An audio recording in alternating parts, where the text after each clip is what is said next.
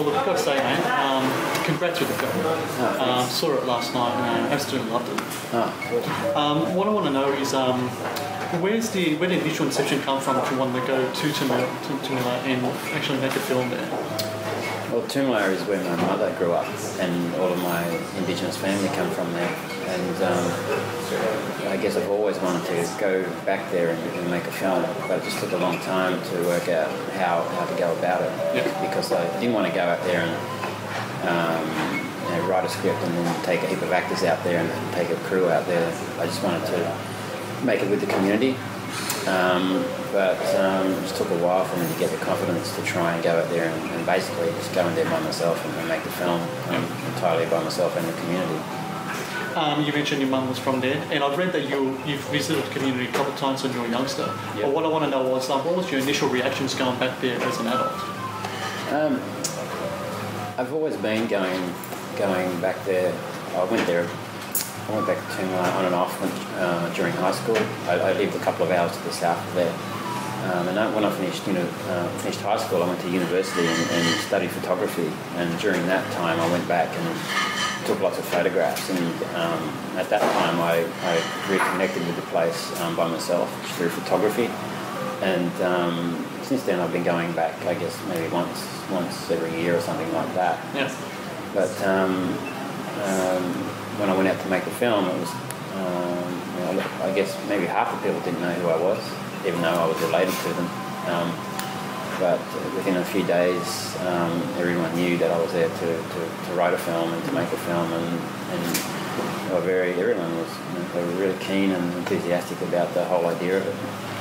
Was it always your intent to use non-actors for the roles, or was that something that came about when you went up there and you moved in there for a couple of months? Yeah, that was the biggest challenge, because I was writing a script, but in the back of my mind I'm always a little bit worried, because I'm knowing that all these words have to be said by these people who haven't acted before, and so that was always on my mind, and I didn't really have any plan to take actors in there, so I just wanted them to represent themselves. And so that was the big challenge in making the film, trying to get all of these first-time actors to pull off some performances. And I didn't really know how to do that until a couple of days into filming. I kind of developed a technique where I decided to feed lines to the entire cast and not let them look at the script at all, so they didn't have to try to read something. And so, it was just me filming with one eye and looking at the script with the other eye and calling out lines. And so it was a very complex thing to do, but I think it was the only way I could go in there and capture something that was authentic and truthful. Yeah. Well, you've got Dean Daly Hughes in the film. I'm just trying to get the timeline right. What was the first film he was in? Was that Mad Busters? Because my producer David Jowsey, he had produced Mad Busters, and he knew Dean through that, and the character that Dean plays in the film he's a big guy, and when I was initially casting for that role, there was no one in Toomelah with that kind of physique, because they were all, I found out later, they were all locked up in jail themselves, and so I had to go elsewhere just for that character, and he's the only one I ended up bringing in from outside to make the film. The thing I noticed about him is that he's got such a magnetic screen presence. Was that something you felt as well when you were filming? Yeah, Dean was a real dream for me, a real gift. He'd only made one film before, but he came knowing his lines. Yeah. And so that was such a relief for me, because I could just sit there and film the scene and not have to worry about calling out lines. And so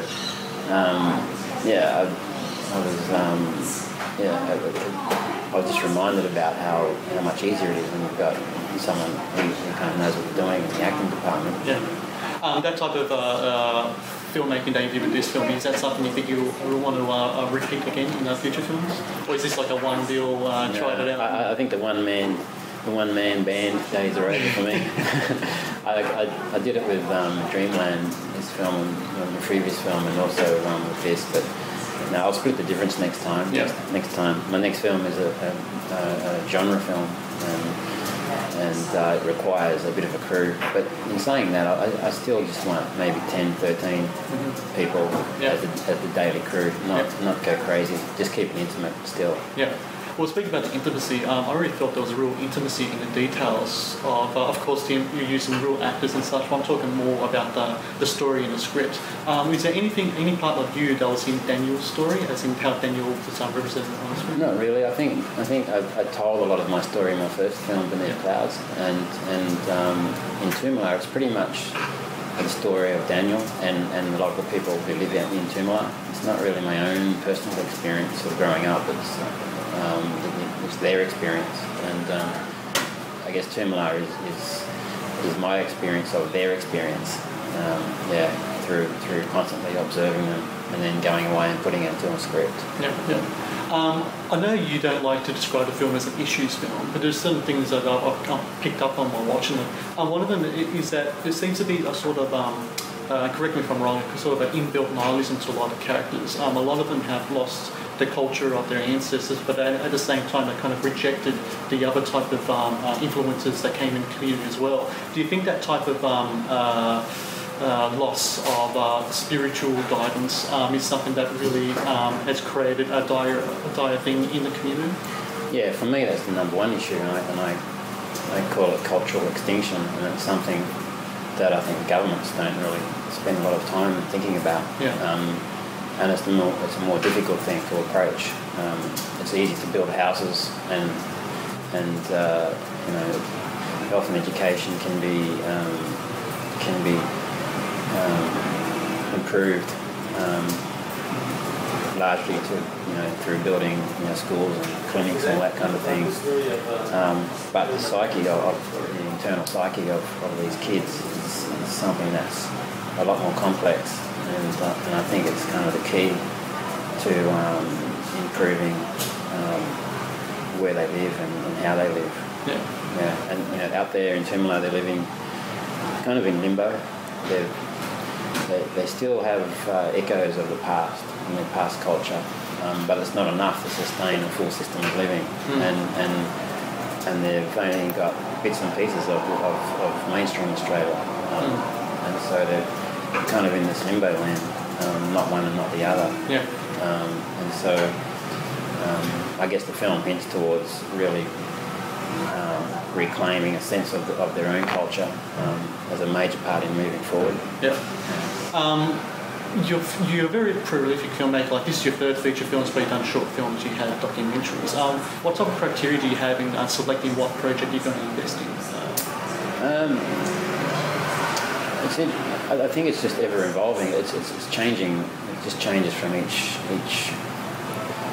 year. My brain changes, and I'm attracted to different things. And I guess Dreamland was like a sci-fi kind of. Yeah, that's the one with the guys out there looking for the UFOs. And the next film is a murder mystery, which is about an Aboriginal detective who has to solve the murders of these young girls who are found out under the highway. And it's also has a big kind of Western kind of influence as well. I guess that step towards a wider audience is where I'm kind of heading gradually.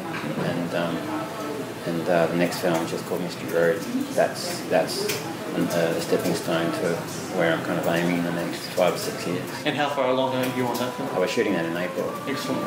And can you talk about casting? We're actually negotiating some big A-class Australian stars, and Aaron Pedersen is going to play the main role as a detective. Excellent. Excellent. That sounds really cool. I look forward to checking it out when it comes out. So, of late, there's been like a real kind of emergence of Indigenous filmmaking. You have Brand New Day to Samson's Fire, Mad Bastards, and then you have this film. What do you make of the whole Indigenous kind of almost like a new wave of Indigenous filmmakers? Well, it was just a matter of time because the Australian Film Commission invested a lot into Indigenous filmmakers in the early 90s, and they're still doing it now. And I guess it's just the last few years you've seen the results of that coming out because a lot of the filmmakers who are making features now, they all started back in the 90s making short films through with SBS Independent and the Indigenous branch of the Australian Film Commission, which is now Screen Australia. And I guess you'll just be getting more and more as the future. And I think the diversity of the films will grow because the number of films will grow. Yeah. Well, it's been a long time coming for this film. You had a premiere back in May in Cannes Film Festival, played at the Sydney Film Festival in June, and a bunch of other film festivals in between. Now you get the release next week. What's the feeling like now that the broader Australian audience are going to check out this movie next Thursday? Well, the previous screens we've had so far have been pretty positive, and it's just been amazing to watch the Toomelah community screening was held last week, and that was the first time they had seen themselves on the screen, and it was an extraordinary experience. And all these families just came together. But it's a culturally kind of specific subject matter, and I think it just depends a lot on your own perception and your own experience to how much you get out of the film and what you get out of the film. Cool. Excellent. Well, thank you very much for your time today, and congrats with the movie. Thanks. Cheers.